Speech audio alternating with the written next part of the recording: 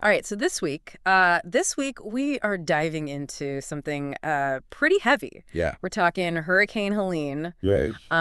recovery efforts, and it seems like just a whole bunch of political stuff swirling around it too. Yeah. You've sent us a ton of stuff. Yeah. FEMA reports, news articles, Right. even some social media buzz. Yeah. It's And it seems like everyone has something to say. it's big, isn't it? I mean, you have this like natural disaster, right? This huge tragedy, and then almost immediately becomes this like political lightning rod. Yeah. And misinformation. Right. And then just these like really big questions about how do we support communities after something like this happens. It's like a Pandora's box of just complicated issues. Just like- So before we get into all of that, let's give everyone a quick recap of what happened with Helene. Okay. I pulled this straight from FEMA's website. Okay. They've designated it disaster number DR 4830-GA. Okay. And it looks like over 150,000 households in Georgia alone have registered for assistance. Wow. And that's just one state. Right. And I think, we have to remember behind those numbers are actual people, whose lives have been totally flipped upside down. Yeah. Over 200 lives were lost in North Carolina. God. Just in North Carolina. Uh-huh. And Governor Cooper said it best. Yeah. Entire communities were wiped off the map. Wiped off the map. I mean, that's Yeah.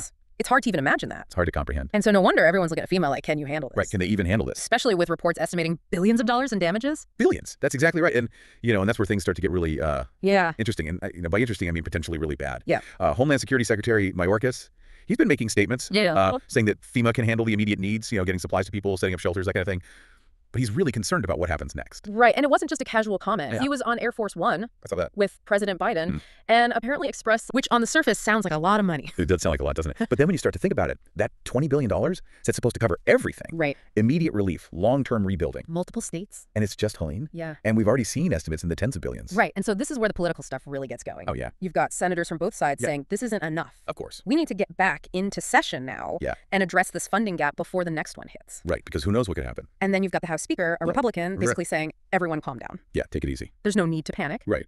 So we've got a potential funding showdown brewing. The human cost of the hurricane is still unfolding. Right. And then as if that wasn't enough, As if that wasn't bad enough already, right? you've got this whole other storm brewing online, Sorry? this hurricane of misinformation about FEMA and why they might be short on funds. That's right. And this is where we have to be really careful because this is powerful stuff. It preys on people's emotions. Yeah. Especially when something like this happens and it can just spread so fast online. Right. And it's not just some random accounts either. I'm looking at this article from the White House memo, and they're reporting that Trump and his allies are claiming that FEMA is strapped because they took all the money to help migrants at the border. Which is, unfortunately something we've heard before. And it's really concerning, I think, especially in this case, because it's being used to explain away these really legitimate concerns about FEMA's budget. Yeah, so let's break this down because you're listening to this and you might be thinking, well, yeah, that does sound like something the government would do, like take money from one pot to use for something else. But what do the facts say? Right. Well, the good news here is we can go right to the source. Okay. FEMA's own website says specifically that the Disaster Relief Fund, which is what they use for hurricanes, earthquakes, all that's separate. Okay. It can't be used for things that aren't disaster related. So no robbing Peter to pay Paul.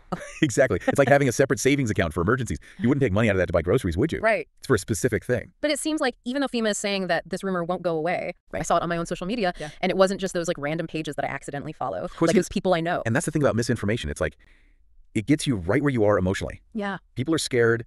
They want to blame somebody, and this just gives them that. Yeah, it's easier to believe a conspiracy than to try to understand government funding. Way easier. Oh, my God. It's like we're wired for that. Totally. I read this article in Forbes, and they were saying that CNN and all these other places, they've debunked this a million times, Right. But here we are again. Still talking about it. And that's what's so frustrating because you have journalists, you have people whose literal job it is to check the facts. And they do. Yeah. But it's like no match for a good conspiracy. Right. It really makes you wonder, what's the answer? How do you stop this? Is it just more education, more transparency from the government? Right. Or is it something bigger? Yeah. Or is it like a fundamental lack of trust? Right. Which is a whole other thing. What a whole other deep dive. Seriously. But I think for now, Yeah. let's maybe shift gears a bit. Okay. And talk about the real challenges that FEMA is facing. Okay. Because this whole migrant thing, it's a distraction from the fact that they've been having budget problems for a while, even before Helene. It's like a manufactured crisis on top of a real one. Totally. And I've been doing some digging on this. Yeah. Tell me what you found. Okay. So even before Helene even hit, there were already warning signs, like Democrats in Congress were saying that FEMA is stretched too thin. And I found this article in Forbes that was saying that FEMA actually had to pause non-emergency funds just to make sure they had enough for hurricane season. Wait, so they were robbing Peter to pay Paul, but not to help migrants? It was to prepare for hurricanes. Exactly. That seems crazy. It does seem kind of backwards, right? And remember what we were talking about earlier about Mayorkas and him being worried about FEMA's resources? Yeah. That was before Helene hit. Wow. Like this wasn't something they realized after the fact. They knew this was a potential problem. Right. And this is where I think it's important for everyone listening to understand this isn't just numbers in a spreadsheet. This is real people's lives. Absolutely. And what happens if another major hurricane hits? Exactly what happens then. Does FEMA have enough? Yeah. Or are people going to be waiting even longer for help? So we've got this perfect storm brewing a hurricane season that's not over an already tight budget, and then just a whole bunch of misinformation making it harder to even talk about.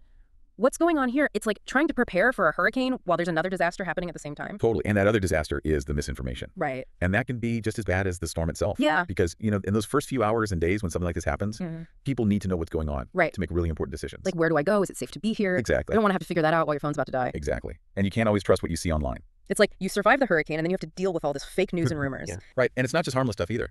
I saw this article in the Washington Post about this fake news report that went viral. Really? Saying that another hurricane was going to hit the same place that Helene just hit. Oh, gosh. Can you imagine thinking you got through the worst of it? I know. And then seeing that? And what about that story about the dam? Oh, yeah. That was in the Post, too. Yeah. This rumor that a dam was going to break, and so people were evacuating, and emergency people are going to the wrong place. Oh, my gosh. It was chaos. See, this is what I'm talking about, those aha moments. Like, you're listening to this and you're probably thinking, okay, how do I not fall for this? How do I know it's real? It's a good question. Especially when it feels like everyone's lying to you.